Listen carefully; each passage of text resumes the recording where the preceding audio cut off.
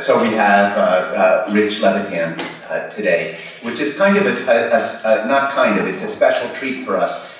Rich is a New Yorker. He's supposed to be living in New York, and life has taken him on a journey outside of New York, but sooner or later he'll make his way back. But he's an innovator in our specialty, and with our visiting professor series, what we try and do is bring in innovators, because they're the role models for all of us to think out of the box of how to make things better. So when you think of people who've changed the practice of emergency medicine, I think Rich comes forward because he thought out of the box about how we practice airway management, what's the role of the emergency physician in airway, and how do we become better clinicians and provide better care for our patients. So in the 90s, he really hit the scene with his innovation, the cam device that was strapped to the head, and you could actually watch what a resident or any practitioner was doing as they intubated. And then the lessons that were learned from that were integrated into new devices. And he's had an extremely impactful career ever since then. So it's really a pleasure to have him with us. He trained at Bellevue, if I remember correctly, and then he spent some time at Lincoln and survived there 2 years and made his way then to University of Pennsylvania, and he survived there. And then he made his way to Jefferson, where he is now, and I've probably left some part out. He's also now doing some other work, and of course, I think most of you are familiar with his national courses and international courses that are done to teach airway management. So it's really an honor, and it's a pleasure to have him here, and I'm looking forward to hearing his talk. Well, that's a very generous introduction. My interest in airway management began out of fear. There wasn't much more intimidating, and actually it's funny to bring back Jeff Levine's here. And anyway, when I was at Bellevue a long time ago, we had pushing matches over who managed the airway. And in fact, we didn't even have muscle relaxants when I started, so we would give lots of Valium, sometimes ketamine, wrestle with the patient, wrestle with the surgeons, bump out the anesthesiologist to manage the airway. It was an ugly scene, and I got obsessed with airway management because honestly it scared the bejeebers out of me. When the meds went in, everybody stopped and looked at you to drop this tube. And anyway, I ended up running at this procedural challenge, and so I've spent much of the last 20 years kind of singularly focused on airway stuff. For the last 10, every month in Baltimore, I run the world's largest fresh tissue cadaver lab. So I have 18 cadavers every month that are venous drained, arterially flushed, specially prepared, and we do all kinds of advanced imaging, bronchoscopy, fiber optics, direct surgical airways. And over the years, I've gotten to play with a lot of devices and things. And what's striking to me, actually, and I'm at Jefferson now, and for those of you who don't know, Jefferson is, I think it was founded in the 1820s, but the first professor of laryngology at Jefferson was a guy named J. Silas Cohen, who traveled to England, brought back the techniques of a guy named Morel Mackenzie. And then the second chair of laryngology was a guy named Chevalier Jackson, who was one of the founders of ear, nose, and throat surgery in the United States. And I've gotten interested in the history of laryngoscopy, and a lot of what I'm going to show you, I'm going to show you some pictures of old direct and other stuff. And we're going to talk about anatomy. I have some pictures here starting of fractals. Is there any way to kill the lights up front? I think it would be better for the video, but I don't know, maybe not. I mean, you've got a pretty good image. But I think the interesting thing about fractals are that, and for those of you not familiar with the Mandelbrot set, you know, mathematics, fractal mathematics now affords a way to look at complex things in nature and derive these patterns that seemingly were unexplainable. And I think when it comes to the airway, there's some really critical but incredibly simple concepts. So I no longer do intubation. I do epiglotoscopy, followed by laryngoscopy, followed by tube delivery. It doesn't matter what device it is. So if I'm picking up a glotoscope or direct laryngoscope, I'm not exposing the larynx. I'm finding the epiglottis, then exposing the larynx, then delivering the tube. We're going to talk about positioning by manual, apneic oxygenation. I was out last night with Dr. Jagoda and Scott Weingarten. I think you guys are already on the cutting edge of this, courtesy of Scott's involvement. But it's an ironic thing that historically, and those of you just started may not appreciate this, but historically, the way we approached the airway in terms of oxygen was we gave plenty of oxygen, as much as we could before we put the tube in. We would then render them apneic. We'd take all the oxygen off, and then we'd try to put the tube in, and then we'd bag them up to get the oxygen back up, because to make up for the time period when the oxygen wasn't on. And now, I think it will become standard, and are you guys doing this routinely now? You run oxygen on every airway? It takes out all the fun. In the days of the Giants, you know, we would watch the pulse ox fall. We'd turn to the resident and go, come on, you get one chance. The pulse ox is falling. And then it was this whole dynamic of, you know, what would happen. And nowadays, in the last year that I've started doing this, and I wrote up this paper I called No DSAT, nasal oxygen during effort securing the tube. But I wrote up this paper, the last year that I've done that, my experience with RSI is pulse ox goes up. And it's a pretty neat thing. But let's talk about epiglotoscopy. To me, the secret of the airway can be reduced to one word. It's the epiglottis. The epiglottis is halfway from where we start to where we're going. It's midway between right and left. It's literally the center of the cross, and that's ironic coming from a Jewish guy lecturing at Sinai. But it's amazing. Here we have the top of the epiglottis. Here's the aryepiglottic fold coming down on either side to the posterior cartilages. So this is in my cadaver lab, but one of the things that I think novice intubators don't appreciate is just how high up the epiglottis is relative to the other structures of the larynx. So when we come down the tongue, the first goal is to find this, and then to expose that. And it's only last and deepest, farthest within the larynx that we actually get to the vocal cords. Here we have the cricoid, large in the back, narrow in the front, the incomplete tracheal rings, and this image, which is what I was taught, you know, gives you the false impression that everything is on the same level, and obviously it isn't. But I think that the key is epiglotoscopy, and if you go back and you look, 1895, Kirstein, the first reported direct laryngoscopy, Kirstein talks about that the tip of the otoscope, and he called it otoscopy. Their version of laryngoscopy was with a mirror. So when he started directly exposing the larynx, he called it an otoscope and otoscopy. But he talks about, you know, the error that novices make is that they go too deep, and that is still the error today. So unfortunately, in our specialty, some people teach this idea that you should take laryngoscopes, plunge in, back out. I never do that. I do very progressive visualization of the epiglottis. In 1912, Brunings talked about the stages of laryngoscopy. Jackson considered exposure and identification of the epiglottis stage 1. And so whether I'm using a flexible fibroscope, DL, or glide scope, to me, I agree with Jackson that the epiglottis must always be identified before any attempt is made to expose the larynx. So our images here, we see the curled epiglottis edge, and then the next structure we're going to get are the posterior cartilages and notch, and we get a little bit of the glottic opening there, and then the cords come last. And so what you notice in this image is that the posterior aspect of larynx, you don't see the cords. And I think we have to, as Jackson said, train the eyes and train the hands. But I think we have to burn it into our visual cortex. And nowadays we have plenty of ways to do this.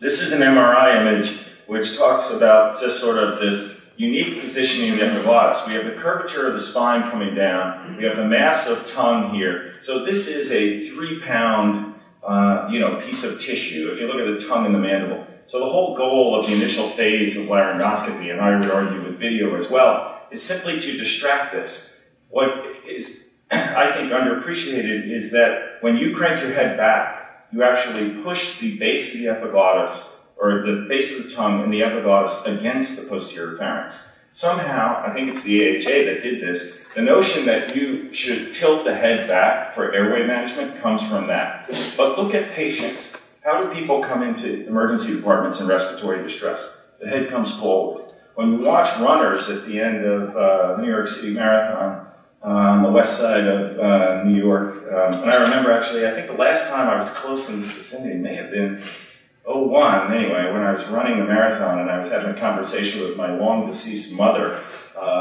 It was kind of bizarre, but I remember this conversation I had. But, you know, you watch runners at the end of a race and their head is forward and they're going, and they bring their head forward. Somewhere along the way, we started doing this. And if you crank your head back, try taking a breath. It becomes stridorous. You go up like this and you get stridor. Conversely, with your head forward, you can't create it. But I think the key thing is to appreciate that the intersection of this mass of tissue that we are distracting anteriorly and the curvature of the spine, which goes down into the thorax and the tracheal access follows it, the epiglottis is at that junction. And the inclination of the trachea is actually very important because when we're using video laryngoscopes and even direct, we come up to look at the larynx and then the tube has to go down into the trachea, which means you're going to have contact with the tracheal rings. And we'll talk more about that, but this is particularly an issue when it comes to using video laryngoscopes. And are you guys using glide scopes, Storts? Which toys do you guys have? You have all the above. So here we have the trace profile of a head, and this is some wonderful work out of the UC system where they track the movements of a laryngoscope in two-dimensional space. And what these people found was that novices go in and out and in and out, and they basically 109 centimeters and 36 seconds to expose the larynx. In the same patient, the expert laryngoscopist does a very methodical tick, tick, tick, tick, tick, down the tongue. There's the epiglottis, minor adjustment. So I believe that novices do epiglottoscopy, and they get to the larynx in half the distance and 1/3 the time. And this is particularly important in pediatrics. In pediatrics, basically about half the time in neonates, the uvula is touching the epiglottis. So you go in and you're more than, an inch. You're past the epiglottis. And I think that the error that most novices make is they simply overrun all landmarks. They get into pink mush and then they go, it's a difficult airway, because they miss the on-ramp to the larynx, namely the epiglottis.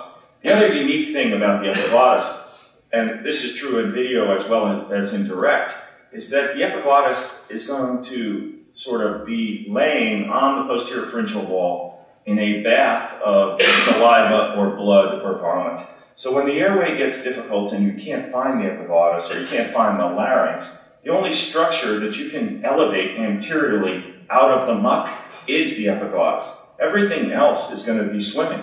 So I have the Yankauer in the right. I go down very methodically, dab, dab, dab. Where's the epiglottis? Whether that's with the glide scope or direct, I want to find the epiglottis. So here's just some imaging of this using my camera system from the cadaver lab. But, the epiglottis has this habit of morphing into the posterior pharyngeal wall. 1 minute you don't see it, and then you can elevate it off, and, we're going to get some of the posterior cartilages there, a little bit of the larynx.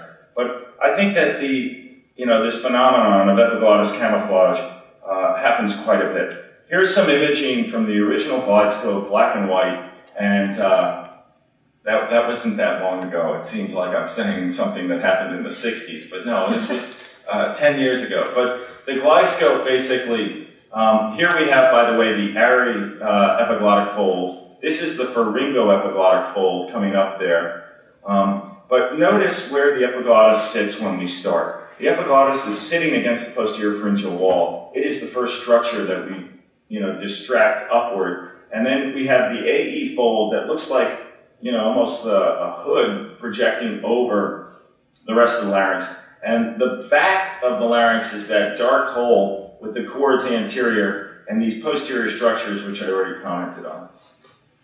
So let's talk about bimanual laryngoscopy. Johann Zermark, who had the gift of being able to self-mirror laryngoscopy himself. So he basically stood in front of mirrors and figured out a contraption so he could give presentations on human voice. So imagine in the 1800s, nobody's ever seen a larynx, and he was able to take these mirrors and project his image of his larynx in an auditorium. And he was quite the hit. But what I think is funny is that you have all these different drawings of Zermark, and he looks the same. But what is he doing with his left hand? So remember Selleck and the Selleck maneuver, 1961. So 103 years after these images. What did I do? So Zermark is holding his hand not on the cricoid, but on the thyroid. So what the early pioneers of laryngoscopy knew is that the larynx is a mobile structure and posteriorly displace the larynx to expose it. So I like also, and you can see here, he's biting on a rod that holds the mirror. So the sunlight comes through the open window, reflects off his head mirror down to a second mirror, and then he pushes the larynx posteriorly with the thyroid. This was before they came up with the head strap for the mirror. But so let's take a look at Kirstein, 1895 or 1897 by the time the English version came along. Kirstein describes pressure applied with the thumb upon the middle of thyroid cartilage, can considerably enlarge the view, especially in the young. By means of this manipulation, the anterior commissure can be brought into view. The reason why the early pioneers of laryngoscopy needed to see the anterior commissure is that's where a lot of the pathology is. So for our purposes, all we need is a hint of the notch in the posterior cartilages, but they were very interested in this. Here is a wonderful picture of Bruning's counterpressor attachment. I like the pinky model there, he's sitting there tweaking this with his little pinky. But Bruning's, they hadn't yet figured out that this exaggerated atlanto-occipital extension, which they came to by studying sword swallowers, that this is not the position you want. But again, this was in 1910. In 1909, a fellow by the name of Richard Johnston in Baltimore, actually a few blocks from where I did my cadaver course, 830 North Charles, first described lifting the head higher to improve laryngeal exposure, and we'll get to that. But Bruning's, also appreciated the value of bimanual laryngoscopy. Selleck comes along in 1961, and this became lore. And for many years, we have taught that cricoid pressure was the linchpin of safety in emergency airway management. Are you guys still doing cricoid? Gone. Beautiful thing. So I've been advocating this for a decade. In 2011, the ACLS guidelines just changed. And the irony of this is we had this very misguided anatomic notion that we could compress the esophagus by pressing on the cricoid. And it seemed to make sense, and that's why it was kind of this sticky notion, and it caught on. By the way, Selleck's original photo does not include the fig newtons, but they are heavy cookies. And for those of you who know, you're supposed to do 44 newtons, which is about 10 pounds. But Selleck said extreme atlanto-occipital extension, head lower than the chest. So, there was actually a obstetrician here Mendelssohn, who first described this whole business of, in anesthesiology and obstetrics. It was out of Sinai. Aspiration syndrome was first described, but they were using incredible volumes of air. So everybody vomited. And because everybody vomited, they actually suggested that you hold the patient's head down so the vomit could run out. Imagine trying to ventilate people in a head-down position. But that's what they recommended. And extreme atlanto-occipital extension, which actually doesn't open the airway. What's interesting is now, with modern imaging, we know that airway compression with cricoid pressure occurs 81% of the time. And in 90% of the time, the esophagus actually moves lateral to the cricoid. And a picture's worth 1,000 words. But here we have the cricoid ring. Here we have the esophagus. This is the vertebral body. Pressure is applied here, and look what happens. The esophagus moves to the side. So although this was a very sticky concept that for many years was deemed to be the linchpin of safety, we now look back on it and go, yeah, that was stupid. And I can be at a grand rounds at a major academic center, and I can say, do you guys do cricoid pressure? And you're like, nah.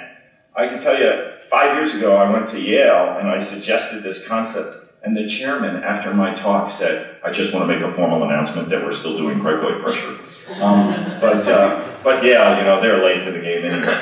But it's just sort of a fascinating thing how if you stay around in emergency medicine, a lot of what you were taught as religious and you have to do this, wait 10 years, wait 20 years, you look back, yeah, that was stupid, don't do that. I think about ice lavage, rotating tourniquets. Some of these things, you young folks would go, huh? But in the day, it was considered, holy activities to be doing those things. So here we have cricoid pressure collapsing the airway, and 86% of men and 100% of women have difficult ventilation. So it's just ironic how things change. Here we have cricoid pressure with and without an oral airway, causing decreases in tidal volumes and an increase in peak inspiratory pressure. My belief is that the key to preventing aspiration is not pressing on the neck, but it is rather proper ventilation at low volume, low pressure, and head elevation so gravity is on your side. And we'll talk about my iridosternal notch, which is, I think, a key way to think about proper positioning. But a wonderful article by Dan Ellis in '07 in Annals reviewed this whole cricoid pressure stuff, but it's never been validated. Aspiration occurs despite it. The imaging has kind of disproved it, and it prevents tube delivery. And it actually, in awake volunteers or in the OR before induction, if you press on the cricoid ring, it triggers vomiting, which is sort of an interesting phenomenon. And then the real reason why cricoid pressure, I think, will go away and we'll look back as, yeah, that was stupid, is because of its effect on the laryngeal mask airway. So the LMA is this wedge-shaped device that pops not into the larynx. It goes behind the larynx. It wedges in the upper esophagus. When you press on the cricoid ring, you actually push it out of position. And that has become our default rescue ventilation device. So I'm a fan of bimanual laryngoscopy, which is not cricoid pressure, and it is not backward, upward, rightward pressure. This is your hand and your eye connected, optimizing view, pressure on the thyroid cartilage by and large. And after the image is optimized, you can hand off and have an assistant. But it works through two different mechanisms. One mechanism it works through is pressure on the underlying hyoepiglottic ligaments, so you improve the mechanics because basically you're driving the tip of this blade into the vallecula. And it's kind of like a key fitting into a lock. If you're here and you're pressing with a lot of work and it's not lifting, and then you get in this sweet spot and boom, it opens. And the same thing happens. And you guys in New York are familiar with locks. You probably all got Medicos or those doubly-sided whatever. But if you're halfway into the lock and you can't turn the door, you know exactly that it just doesn't work. And then boom, the last piece goes in and then the lock opens. And that's exactly how I view curved blade laryngoscopy. You have to be in that sweet spot with the tip fully advanced into the vallecula so you can turn the lock, lift the epiglottis. But the other reason why it works is it presses down on the thyroid and you actually are lowering the airway into the operator's line of sight. So here we have imaging with my camera just showing this dropping down the larynx and elevating the epiglottis with a curved blade. And this is with a Goodell blade. Goodell, in case you don't know, was actually a fascinating guy. He had a dog whose name was Airway, and he pioneered cuffed tracheal tubes. And to demonstrate the efficacy of cuffed tracheal tubes, he would ketamize his poor animal and submerge him in a fish tank in front of audiences and wake him up at the end of the presentation after hooking him up to a ventilator. You know, and I got a little white cotton fluff ball myself, and I think my wife and kids would kill me if I did that to Nora dog. But anyway, here we have the Goodell blade, which is a straight blade. So we're lifting the epiglottis directly in these images, but we have managed to still posteriorly displace the larynx to improve laryngeal view. Under fluoro, I have some wonderful images from my friends in Canada, in Halifax, by George Kovach. If you haven't been to Halifax, I highly recommend it. Here's the hyoid, here's the epiglottis. But watch what happens. A hand's going to come along, in this case an assistant. I would recommend you do this yourself with your right hand. But notice how mobile the larynx is. And then we're going to see a tracheal tube, the thin opaque line of the tracheal tube come down. And in the words of Bill Murray, it's in the hole. But there is a nice fluoro images. So let's take a look at a couple of examples of bimanual laryngoscopy. And what I think many people don't appreciate is laryngoscopy, whether this is with direct or with video, is a procedure of subtlety. Minor changes in force and tip location of the blade is going to cause major difference in laryngeal exposure. So we have the edge of the epiglottis, we have the posterior cartilages and the notch. Watch the right hand, here it comes, and we drop the cords down into view. We have a little bit of tongue here, but not much of a problem. In this case, which I think is true in about 10% of cases, when we let go, the larynx sort of just popped up and we lost the view. Then an assistant comes along. Now an assistant is holding it, and we go for the tube. But let's take another look at bimanual. one of the things that bimanual laryngoscopy affords is the ability to move the larynx in a side-to-side direction. And what that does is it lets you recognize the posterior cartilages as this vertical cleft. So we have the epiglottis, and then we're going to get a bump. And the question is, what is that bump? And Jackson talks about this, that, with training, you will recognize the right posterior cartilage, which is what that is, from the left. So watch, as we do our bimanual, there's a bump notch, cuneiform corniculate. Here's the interarytenoid notch, that thin vertical cleft. And the tube is going underneath the epiglottis, but over the posterior cartilage into the trachea. So in the most difficult airways, we're going to get an exposure of only the posterior structures, but that is our dividing line. If you go south of the interarytenoid notch, you're in Jersey. You go north, across the Hudson, or not, well, east, but you know what I'm saying. It's the dividing line between Manhattan and Jersey there. It's the interarytenoid notch. But I did this cadaver study, 1,500 laryngoscopies over a year with 100 operators. And what we found basically was when the operator manipulates the larynx themselves, that's the best way to improve laryngeal exposure. I mentioned to you already the new ACLS guidelines, which I was very happy to see. A guy at Penn by the name of Bob Newmar was very involved in these, and I've been working on Bob for a decade telling him, yeah, dump that cricoid pressure thing. And finally there's become this abundance of evidence, and actually most of the major journals have now been publishing review articles questioning the whole cricoid pressure thing. So I mentioned to you J. Solis Cohen, who was the first professor of laryngology. The English translation of the first text on direct laryngoscopy, which Kirsten called otoscopy, was dedicated to Dr. Cohen. And he was one of 5 physicians in his family, all of whom had connections to Jeff, actually. And after serving in the Army of the Potomac, he was in the Civil War. He wound up, getting involved with laryngoscopy. And I like the drool bucket here on the faceplate here, and Kirsten doing direct. But Kirsten talked about bringing the head forward so that the mouth basically came into a position that aligned with the axis of the trachea. So the body must be placed in such a position that an imaginary continuation of the laryngotracheal tube would fall within the opening of the mouth. So this gets back to the reason why people come in respiratory distress like this. It's because your trachea is oriented in your upper thorax forward. So by bringing your head forward, you align this axis, you maximize upper airway volume. So, that's, thank God, too, because as we age, our head comes forward. Imagine if as we aged, we went like that, and we all became epistotonic. It would be terrible. We'd all basically strangle, to death. But I came up with this concept that we should bring the head forward until the ear is aligned with the sternal notch. And I came up with that because I got frustrated with listening to people tell me, put the patient in sniffing position. And I go, huh? Sniffing position? It's, so I think our terminology is very important. I used to say optimal external laryngeal manipulation. I now say bimanual. I used to say sniffing position. I now say ear to sternal notch. But here's Kirsten again. Look at how intimate a procedure laryngoscopy was back in the 1800s.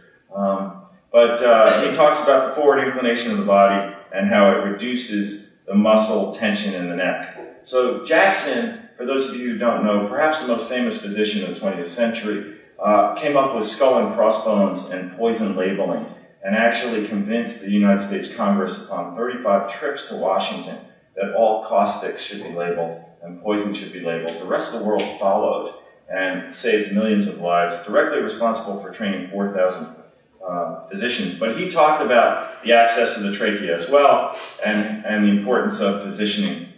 And here's one of his drawings.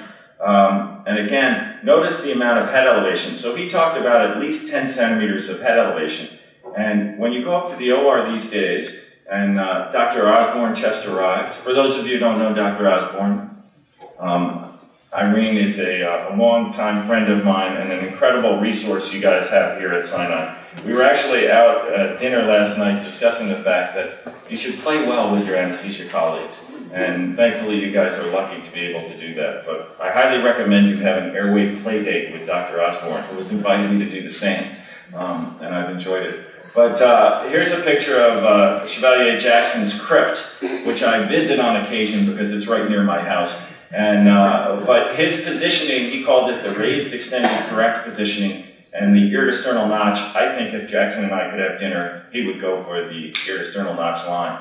But this is labeled HB. His colleague was named Herbert Boyce, and he called it the Boyce position. But what he did was he would have this table that they would drop the back of the table down in the operating room, and then an assistant would grab the head and lift the head higher. And the reason why I point this out to you, and here's some more imaging of actually Bannister and Macbeth in 46. So at the turn of the century, or not that much later, 1910, 1920, as positioning was getting really understood by the ENT docs, along comes this nascent field of anesthesiology in the 40s and 50s, and they comment on Jackson, and here you can see they're using a straight blade.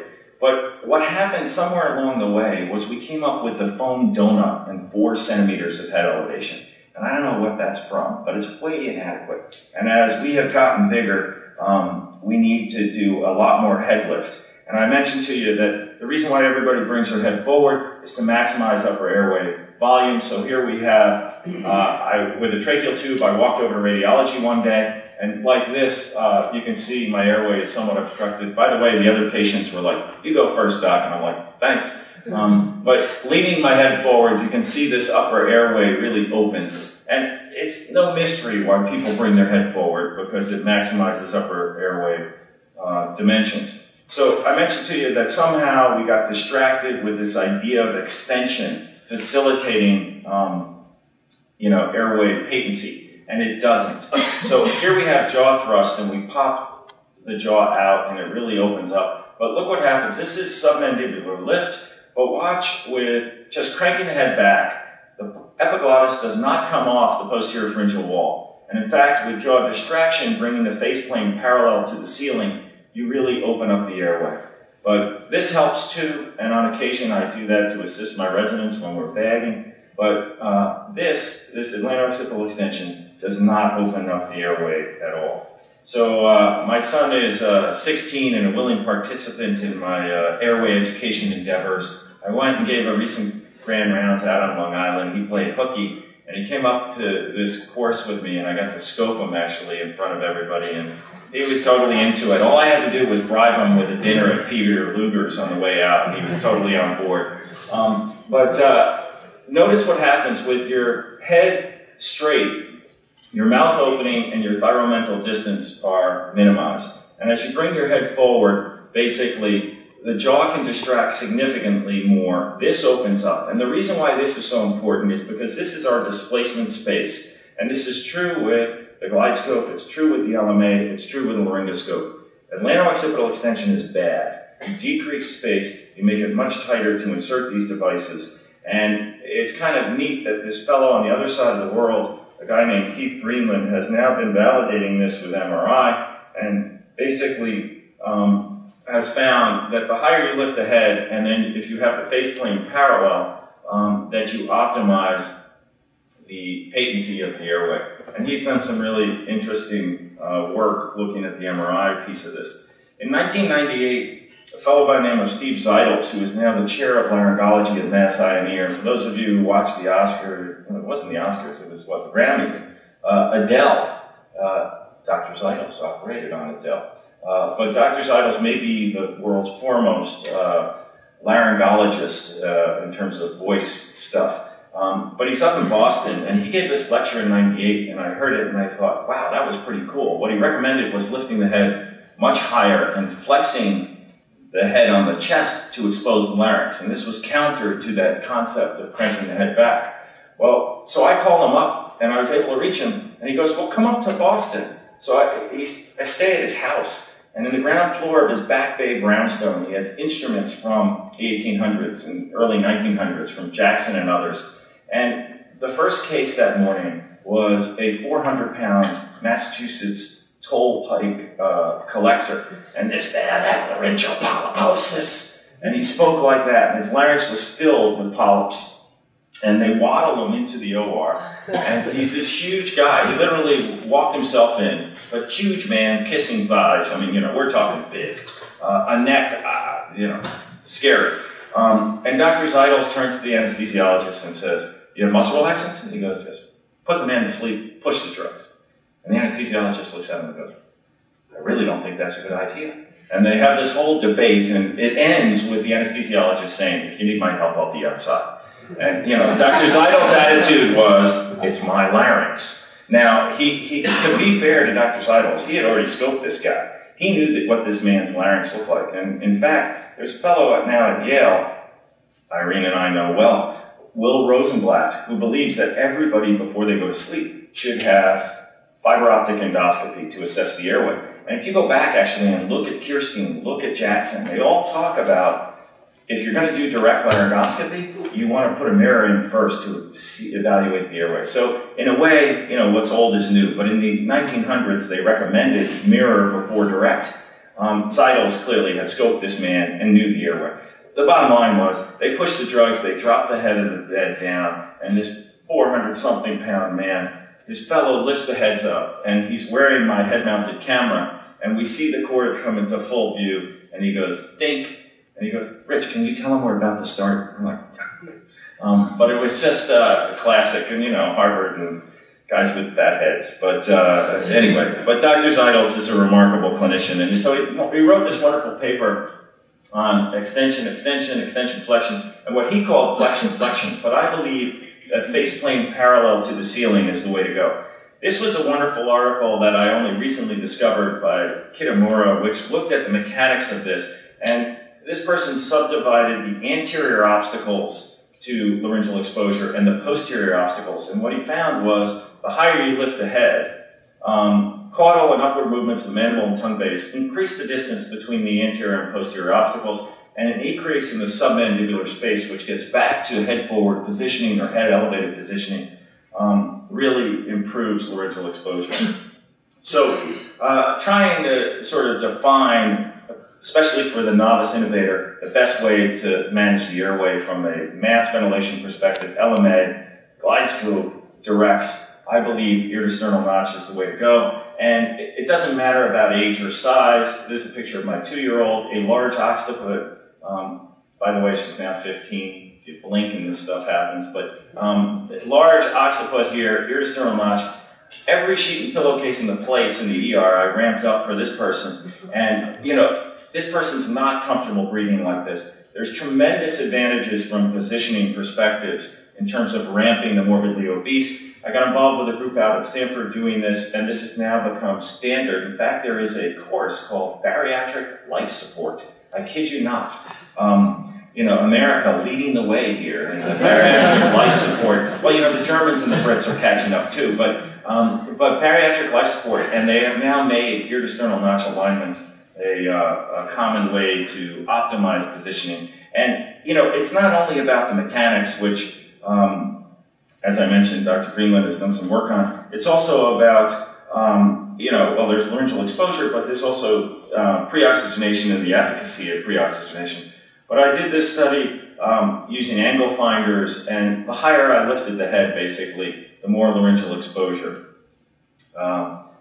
Anyway, I won't go into those details, but let's keep moving here. So I got a phone call from a guy named Hubert Schmidt from, I forget if he was Austrian or German, but he had been combining head elevation with bimanual laryngoscopy. And what was really neat, you know, so he started out with 1,500 cases, wound up with 21 epiglottis-only views, and then by combining these two techniques, wound up with 2 epiglottis-only views. And, you know, what's fascinating is, like I say, there's nothing new under the sun. Chevalier-Jackson, 1922. If the anterior commissure of the larynx is not readily seen, the lifting motion and elevation of the head should be increased. And if there's still difficulty, index finger externally on the neck to press the thyroid cartilage. So this is exactly what I've been recommending. Chevalier-Jackson was a weird guy. He had active tuberculosis. He stood about 4'11". 1/3 of his life he had hemoptysis, and he would be out writing his books. But he didn't believe in shaking hands because it spread disease, so he took to bowing. And in the 1920s, he had this very peculiar notion that women should be physicians. And so he was actually one of the pioneers of MCP, Medical College of Pennsylvania, that promoted, women in medicine. And he had this very strange idea that, fascism and racism and sexism basically should be discarded. And that was in a time period where not many other people held those opinions. But really a remarkable guy. So let's take a look at bimanual laryngoscopy with head elevation. I'm in my cadaver lab, and the bodies here have been specially prepared, venous drained, arterially flushed with isopropyl alcohol, so they're mobile. I'm demonstrating bimanual. We have corniculate, cuneiform, the interrytenoid notch, our posterior cartilages. We get the glottic opening, and the view is fine. And yes, I know where the hole is, and I can drop the tube in. But what if you want to see the anterior commissure? Well, you lift the head much higher, and I'm going to do that in a second here. Bring my hand around under the occiput. There's the vague hole of the esophagus. But watch what happens when we do head elevation here, like so. A full span of the larynx. Just a little comment about tube delivery. Whenever we're aiming at the target with direct laryngoscopy, we don't want to put the tube into the line of sight. You want to go below the line of sight. I believe in what I call straight-to-cuff stylet shaping. So if you think about it, everything that we put into narrow body cavities have this long axis that's narrow and a slightly deflected distal tip. So think about alligator forceps. It makes no sense to have a big curvilinear stylet going into a narrowing space in the upper airway. Instead, keep the long axis very narrow, have a slight deflection of the distal tip, and you can see it come up from below the line of sight. And the other piece to remember is the dental arch is like this, so our maneuverability is in the right corner of the mouth, or the squishy corner of the mouth. You see the tube tip come up over the interrytenoid notch, that dividing line between trachea anteriorly and esophagus posteriorly. So, breaking down laryngoscopy, how are we doing on time?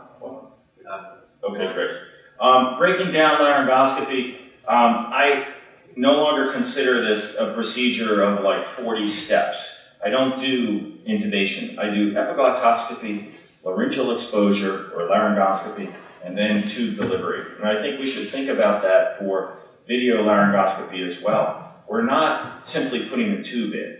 And the way to make this procedure of the airway reliable so that you're not having that heart pounding, am I going to get it kind of feeling, is you're aiming for the epiglottis.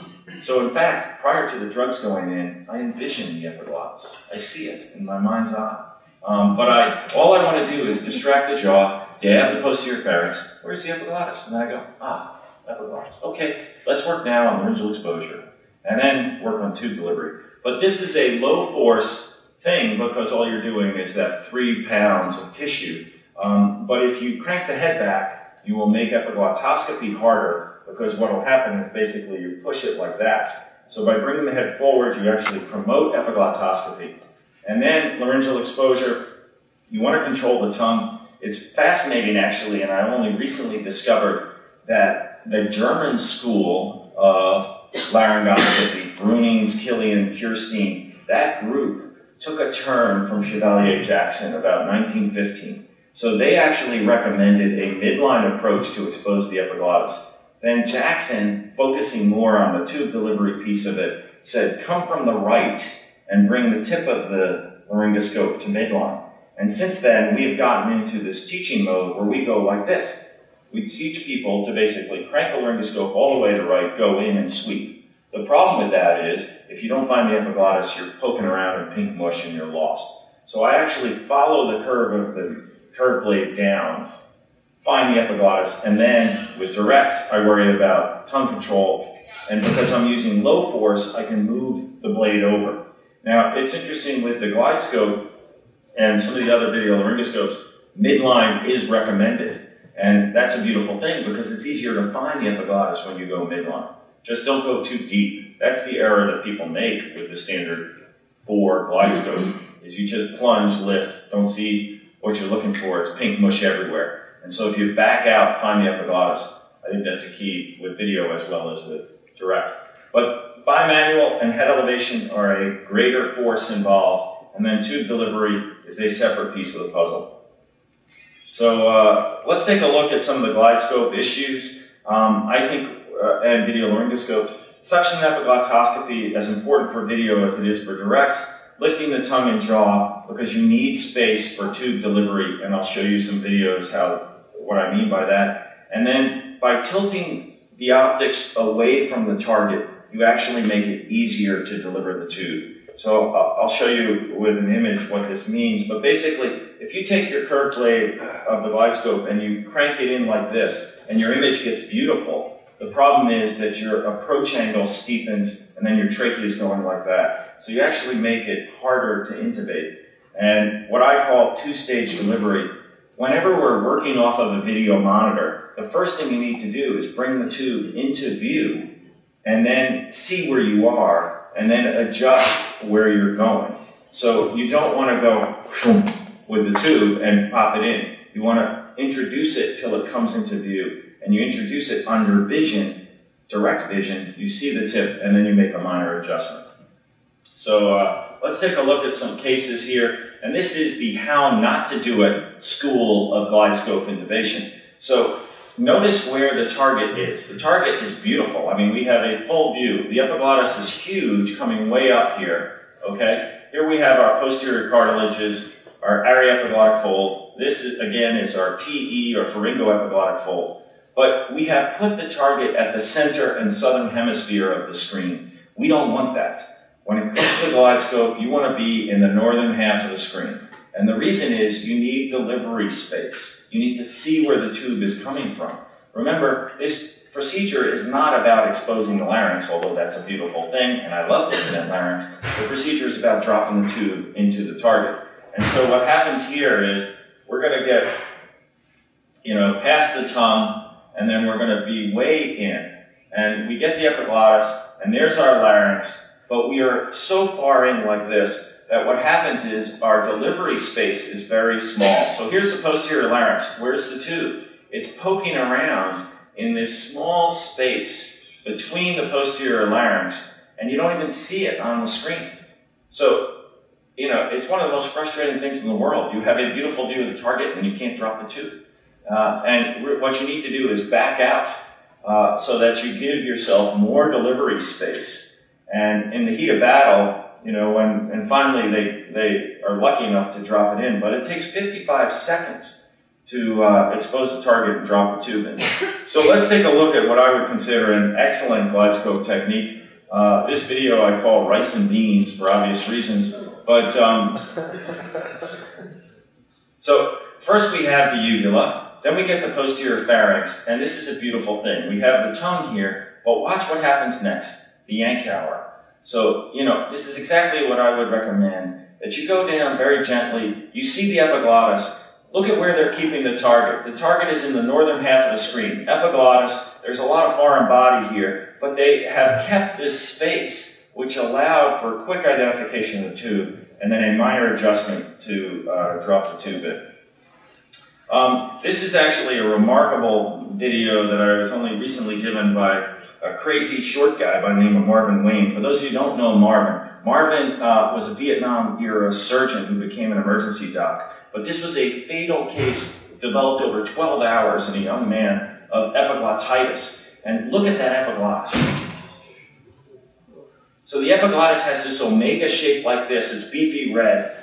They could not succeed at intubating this person from above. Now, what would an ENT surgeon? They pass a tube, it goes in the wrong hole. Why does it go in the wrong hole? Because they have this curved stylet and a slight twirl of the right, and the stylet goes off to the right, and they don't even get it. They can't see beyond the epiglottis edge. So then they go back in, and CPR is in progress, by the way, but look at this epiglottis. It's like that. But, unfortunately, you need either fiber optics here or a straight blade to get inside the laryngeal introitus to really expose the target. Now, what would an ENT doc do? An ENT doc would recognize that beefy epiglottis for what it is. The interesting thing about, the epiglottis is it's the only horizontal structure that you come across as you come down. And so you see this beefy red thing, but it's going this direction. That's got to be the epiglottis. And then they would basically go in with a dedoscope or some other, direct and open this up, a straight blade, and drop the tube in. But this person died, was 20-something years old, developed this epiglottitis over 12 to 16 hours, and came in basically in cardiac arrest. So I wrote an article this past year on imaging devices and the complexities of intubation. And like I said, there is exposing the larynx, getting the tube from here to there, and then going down into the trachea, and be cognizant of the fact that the trachea is directing itself posteriorly into the thorax. So let's see. I managed to send an email to a guy I hadn't met, this crazy, enthusiastic critical care guy named Scott Weingart. And the next thing you know, we got involved in this paper, and I only met him for the first time last night in person at a very nice Italian place that Dr. Jagoda took us to. But there's a guy passionate about airway stuff. There aren't that many of us in the world, and Scott I would put high on the list. But we wrote this article about risk stratification and, the best way to oxygenate. And what I find interesting about the pulse ox curve, and I would consider people who are between, 91 or 90 and, 90 and 95, I would consider them high risk. And the reason why they're high risk for desaturation is because you don't know on the pulse ox curve, are you back here where you had a little space before that you fall off the cliff, or are you very close? Now, obviously, there are the critically ill who are hypoxic to start, and in that subgroup, PEEP valves, very important, positive pressure ventilation, oxygenation throughout the whole procedure, during induction, during onset phase. And then we want to run nasal oxygen during apnea. But this group, I think, is the trickiest. Somebody who comes in, you think they have multilobar pneumonia, let's say, they're tachycardic, they're septic, they're high metabolic needs. On a non-rebreather, they're at 92, 93, 94, and then you have a little delay dropping the tube in, and these people can precipitously desaturate. But now with nasal oxygen, my experience is you can do very well. Now, who does apneic oxygenation fail in? Who do you think does poorly with apneic oxygenation? So I'm a fan of throwing nasal cannula on everybody, but when they have vomit filling their airway, that's bad. So people with tons of fluids in their upper airway, it's hard to passively oxygenate. The morbidly obese, they get this right to left shunt because they basically collapse half their lung volume if they're flat. That's why we are meant to breathe vertically. It's a really interesting thing that we have historically taken sick people, have them lay them flat, and then we've induced drugs. You really want head elevation. And I mentioned to you the PEEP valve. So I now run nasal cannula, and then in some people, I'm putting in a nasal trumpet. I gently induce, or after induction, I will gently ventilate those who need positive pressure with a PEEP valve. And it's important to note that if you just hold this bag mask over their face and not squeeze it, they will entrain room air. So you don't get optimal oxygenation. But low volumes, low rates, and head elevation, I think, is critical. Dr. Weingart, I think, would suggest, CPAP, and I have done that as well. But the fascinating thing about this whole apneic diffusion oxygenation, and you guys may have already gotten this lecture from him, but I used to believe that movement of the diaphragm was connected to oxygen absorption. And what I've discovered is they actually have really not that much of a direct relationship. What happens during apnea is CO2 comes out very slowly, only 10 milliliters a minute, but oxygen can go into the lungs at 250. And the net result is that you have this subatmospheric pressure. So when we push drugs, if you were to put your head up to the patient's mouth, what you would hear is, not really, you won't hear that, but functionally that's what's happening. And these wonderful studies that come from the 50s, they rendered these people apneic using Pabulon for apnea that extended to 53, 55 minutes. Look at the lowest arterial saturation. Now, these were, quote, Navy volunteers. Now look at what happened to their CO2. So their CO2 goes through the roof. One person went up to 250. 250, that's an impressive CO2. Their pH obviously starts to fall dramatically. So you need to ventilate to blow off CO2. But to absorb oxygen, you don't need to ventilate. You just need to put oxygen on. So how crazy was it that basically my whole career, I have been rendering people apneic with muscle relaxants, taking oxygen off at the most critical and vulnerable part of the procedure. Kind of nuts. Here's another paper, another study, which showed PaO2s with supplemental oxygen during apnea, maintaining themselves in the 400 range during apnea, whereas if you connect the tube to air when they stop breathing, look what happens, they fall precipitously. So Teller, among the first people to start using low-flow nasal oxygen, 10 minutes of safe apnea after muscle relaxants compared to the same patient who was pre-oxygenated optimally, but without nasal cannula, only had 6 minutes. So I'm into sticky ideas, and I came across this acronym. I was in my hot tub one day, and I'm wrestling with the nasal oxygen, one of the benefits of moving out of New York. And don't get me wrong, I really miss Papaya King. You know, I can't tell you enough about how much I love Papaya King. When my mom was sick in the hospital here, I would make regular runs over to Papaya King on 86th and 3rd and bring him back to the ONC unit for the entire unit.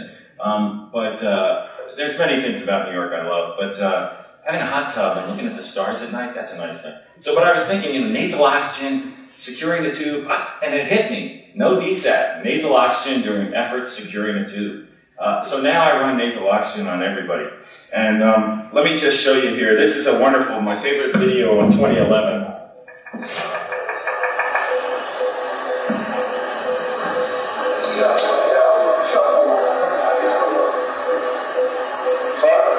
Here's the bad. They're not breathing the patient here.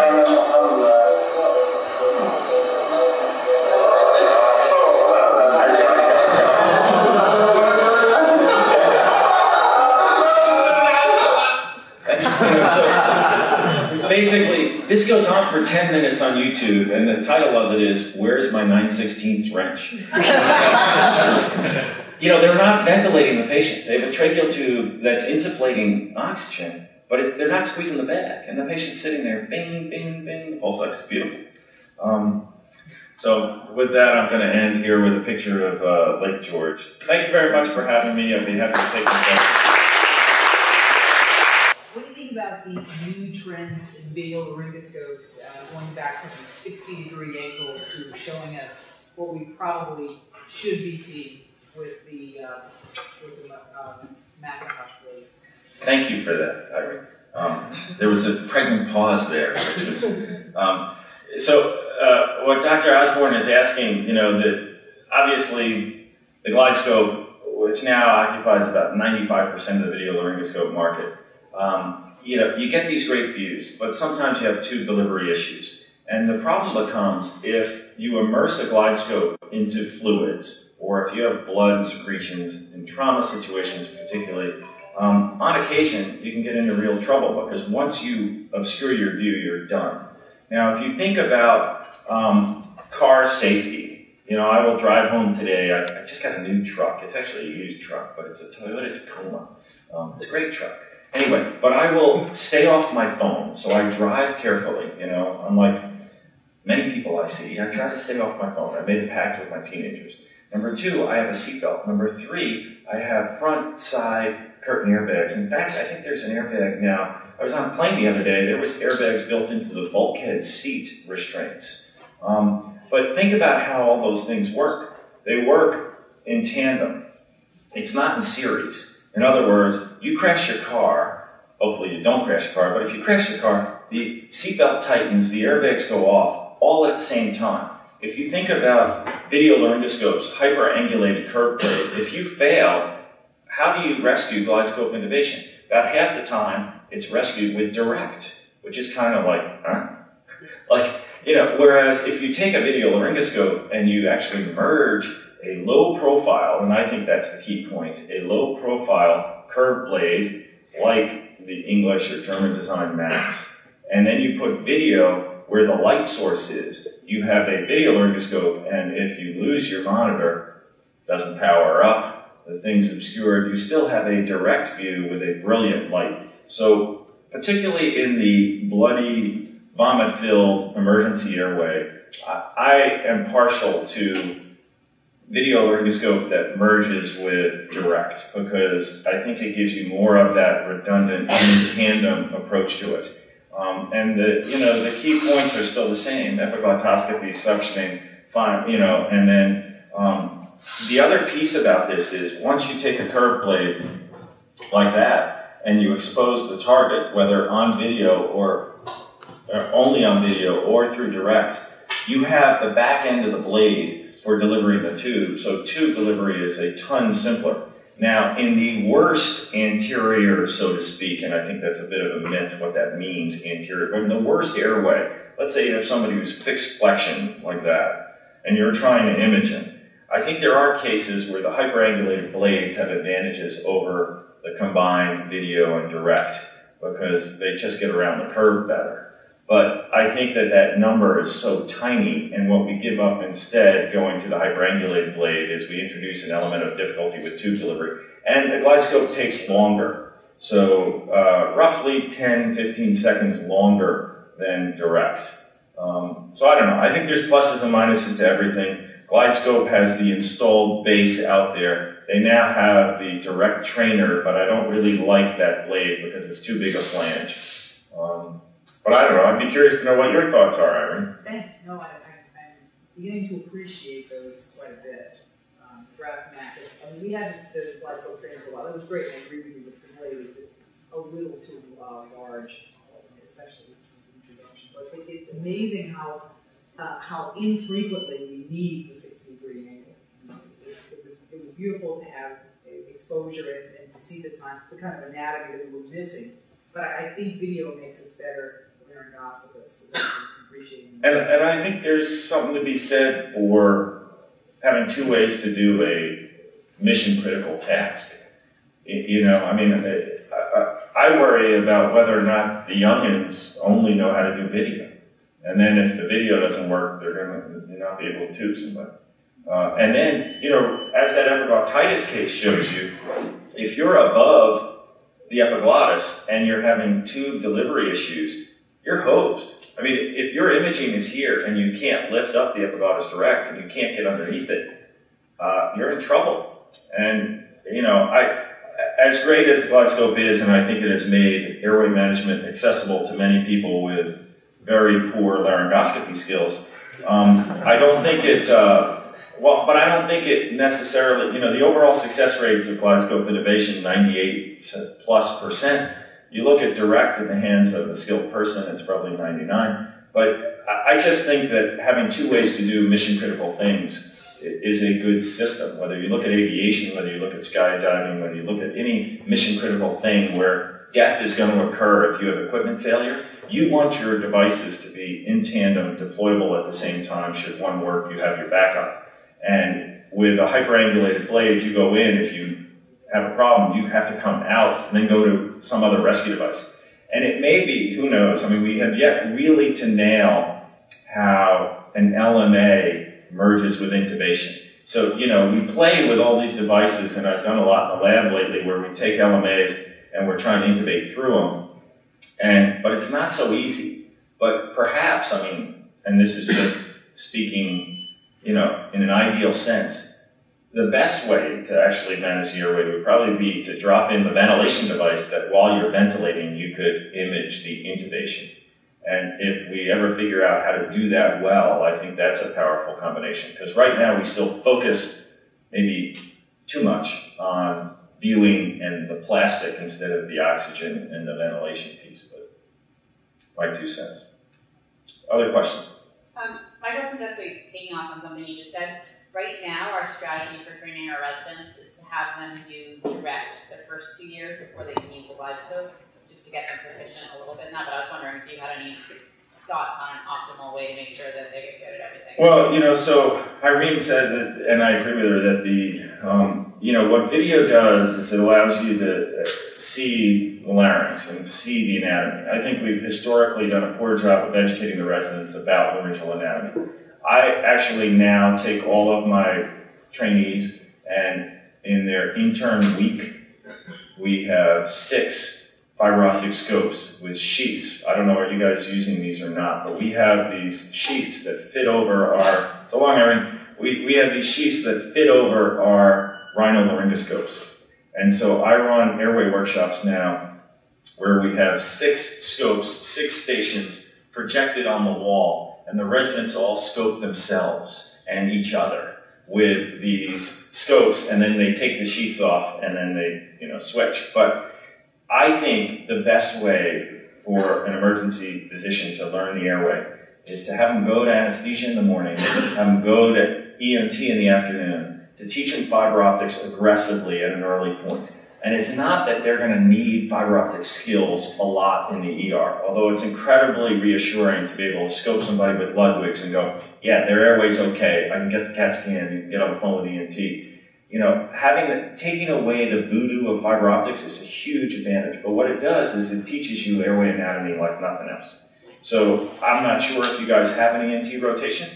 The best way to dramatically boost your airway education and understanding is to send them to EMT clinic, where every afternoon there's 40 or 50 fiber optic assessments. And so now it's become like, not a big deal. It used to be, oh yeah, we have to call EMT to scope people. And now my residents pick up a sheath and they scope the patient, and if necessary, they get on the horn with somebody. But I think that teaching airway anatomy that way is great.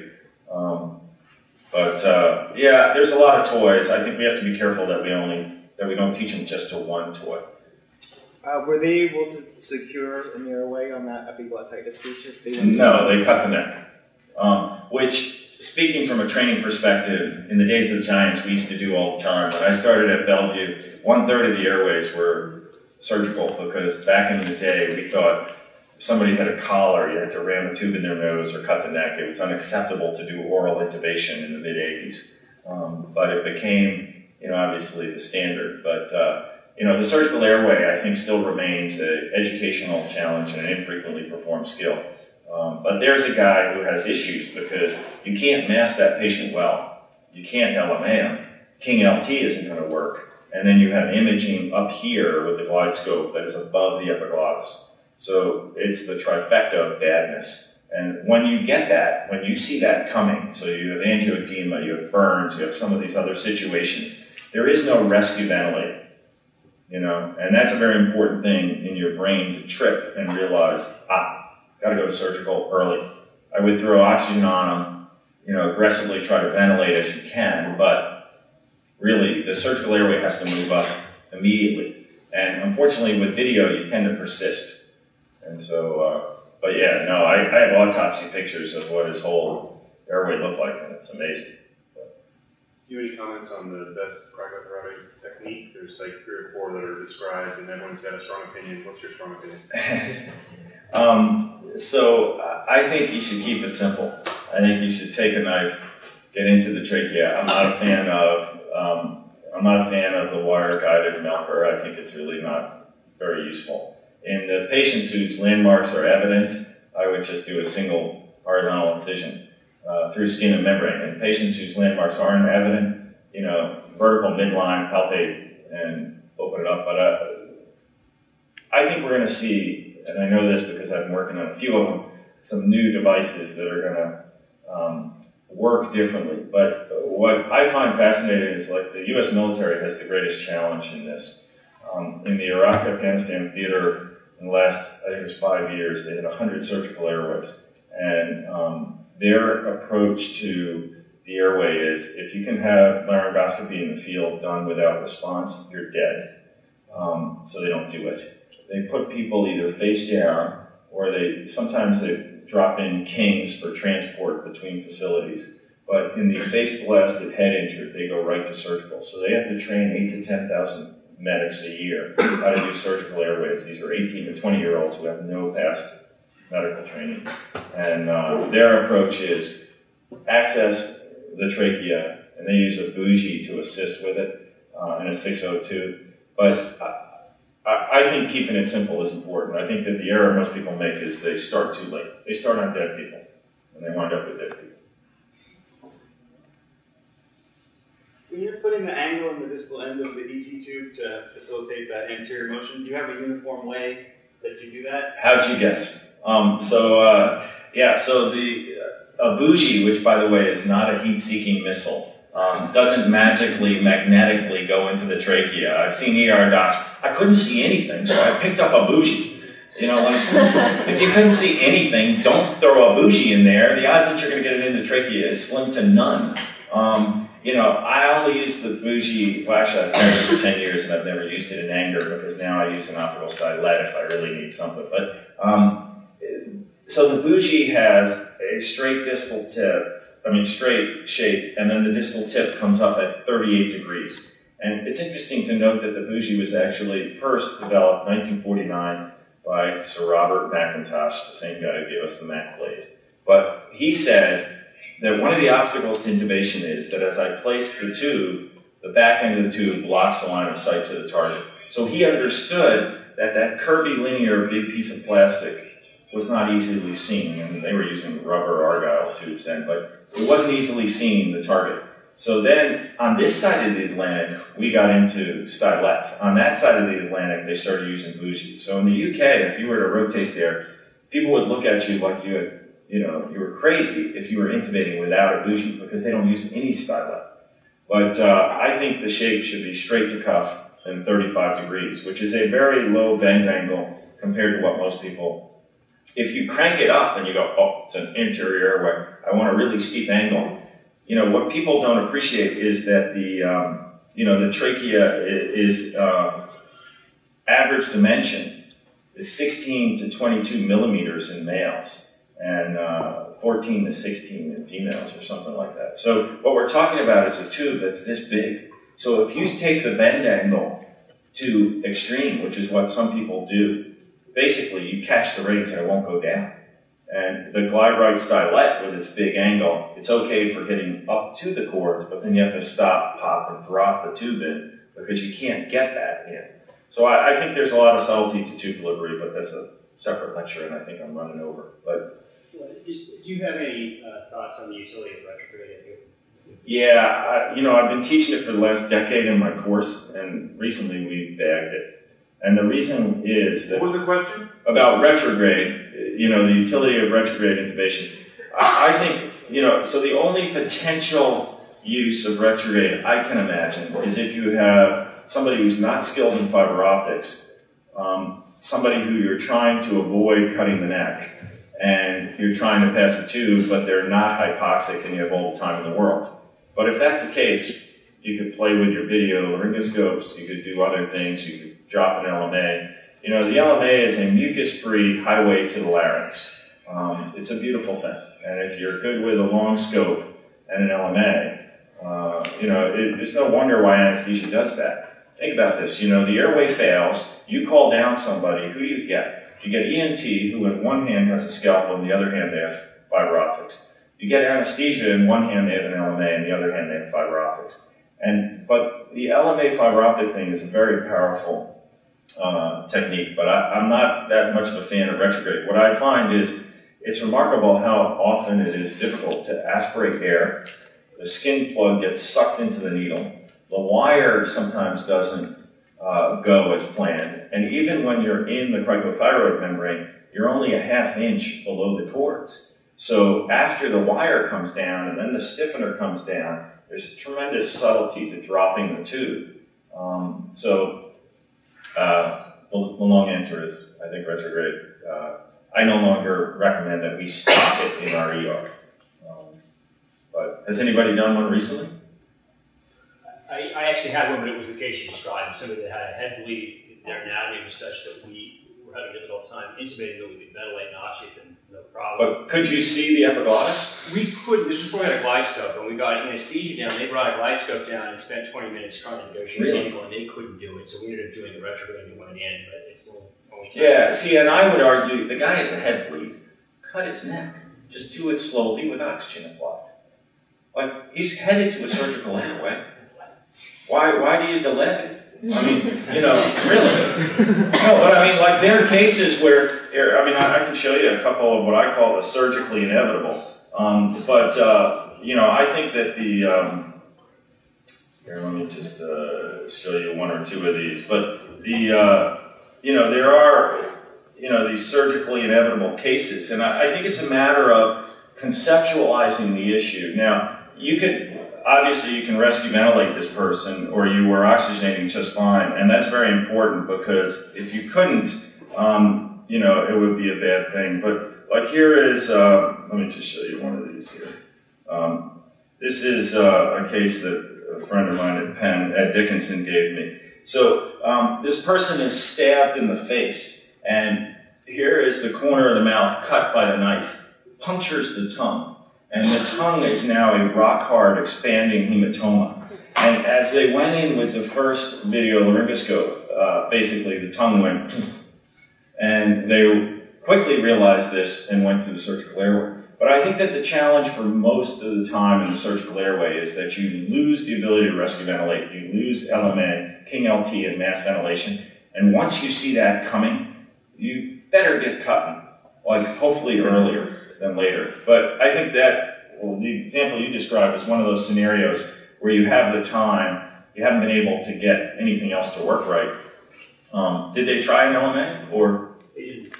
Yeah. So I don't know, but I think nowadays, you know, if you put in an LMA and you get a long fiber optic, you know, it's really phenomenal how well that can work in the right hands. But, you know, if the